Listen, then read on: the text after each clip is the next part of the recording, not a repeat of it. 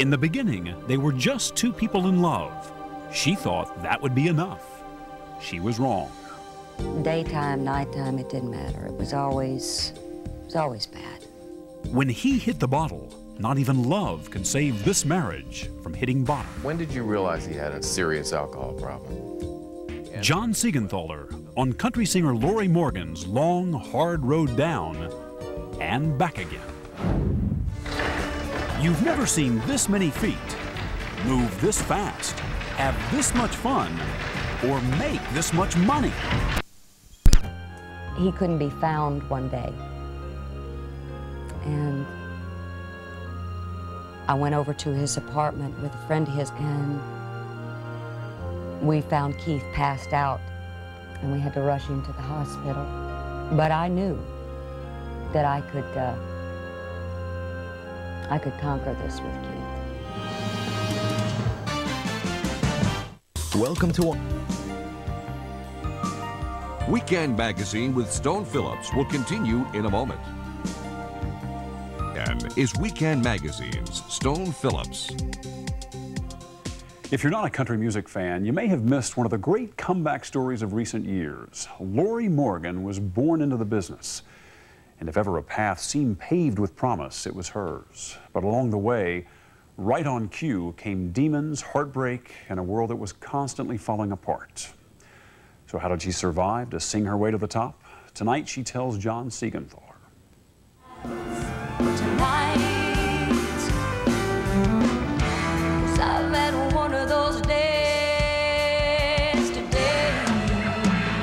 These days and nights, country singer Lorrie Morgan is happy, performing before packed audiences. Having 8 top-selling albums, gracing magazine covers, winning major awards, and winning hearts of some very prominent men. Watching Lorrie, it's hard to imagine the heartbreak and tragedy she's endured and how blind love can lead someone astray. I would have never thought that I would have been able to handle what I handled. Daytime, nighttime, it didn't matter. It was always bad. Lorrie started her career hopeful, carefree. She was born into a musical family. Candy kisses. Her father was the popular country singer George Morgan.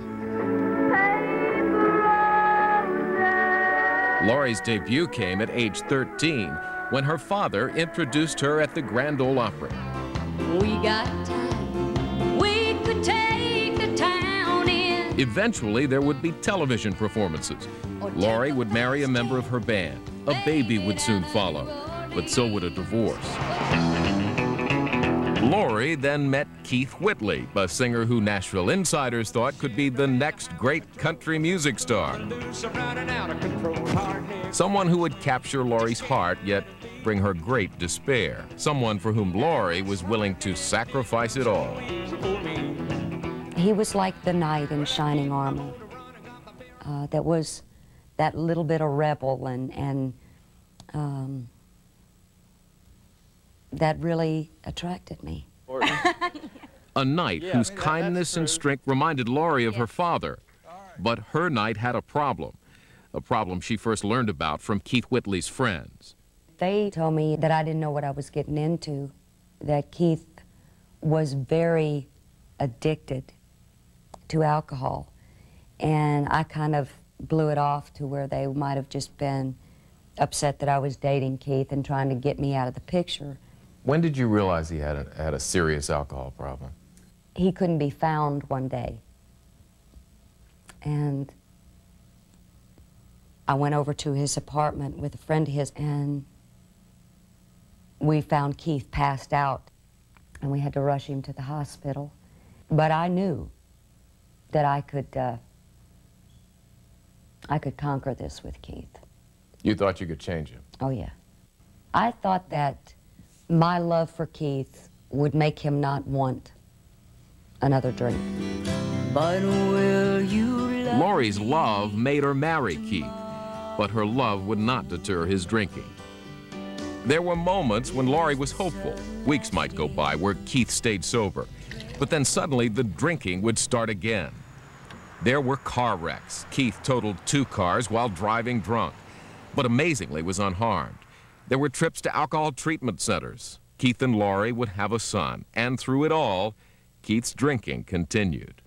I remember at nights I would tie my ankle to his ankle with a robe belt, so that in the middle of the night, if he had to get up, I would be awakened. But no matter what Lorrie tried, her husband was on a downward spiral. There was even a time when Lorrie thought Keith had died. I couldn't get him to wake up. I was getting no life signs at all. Lorrie called 911, and when the paramedics and police arrived and resuscitated Keith, he became violent and spent a night in jail. There were days I was fed up with it. I thought, oh, I can't deal with it anymore. But I loved him so much. And, you know, maybe I was in denial. Lorrie learned of a dark side to Keith. On some nights when he was drinking, she would spot his car outside adult sex shops, go inside, and take him home. And Lorrie learned just how desperate Keith was for a drink. She'd throw out all the liquor, but it wasn't enough. Of course, we never had alcohol at all to drink in the house, not even beer. I got rid of all the cough syrups and whatever that had any kind of alcohol in it. Everything had to be alcohol-free. That was because Keith was known to drink mouthwash, hairspray, cologne, anything to get his needed alcohol fix. Keith said, oh, I need to buy this bottle of Polo. I said, Keith, you don't wear Polo. What do you need Polo for? He said, well, last trip out, I drank Joey's, and I need to replace it. And I thought, that is the dumbest thing I've ever heard in my life. This is really sick. Lorrie was putting her career on hold, sacrificing her own future for Keith's. She toured occasionally on her own and appeared in a music video with Keith, but she had another concern. Lorrie and those around Keith tried to hide his drinking, wanting nothing to interfere with his rising popularity. Even longtime friend and legendary country singer Tammy Wynette didn't know how bad things were. I knew Keith, you know, had a drinking problem, but I never dreamed that, you know, it would end up the way it did. The way it ended was something Lorrie never dreamed of either. I was just flabbergasted. I was beside myself. Just 2.5 years after meeting Lorrie, Keith Whitley, at age 33, died after a weekend of binge drinking. An autopsy would show Keith to have a blood alcohol level 5 times the amount considered legally intoxicated. And then I got angry. You know, I was mad. 30-year-old Lorrie was a widow, left with 2 young children, and left in debt. A lot of bills to pay, no will, no insurance, nothing. I didn't notice anyone come to me and say, here, we'll help you out with some of your bills.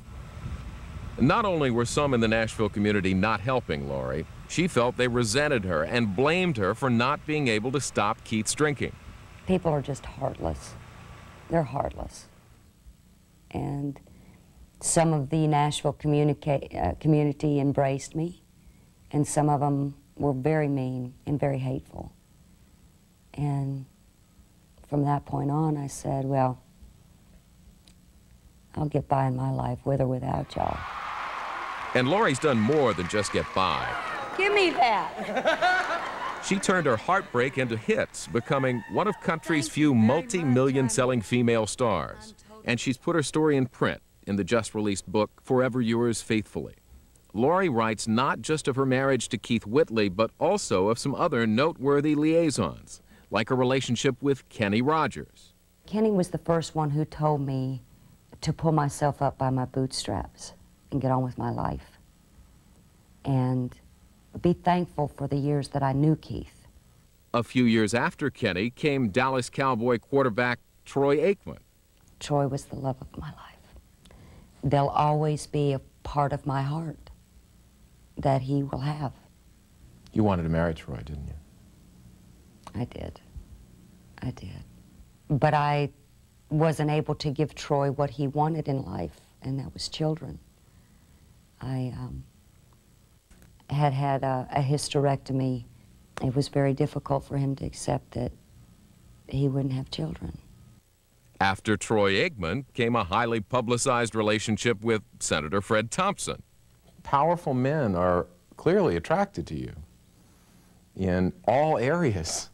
Do you ever think about that? All the damn time I do, John, to be honest with you. Tonight you're mine. Lorrie has now moved on and married country musician John Randall with hopes that it's the beginning of a new and more settled chapter in her life.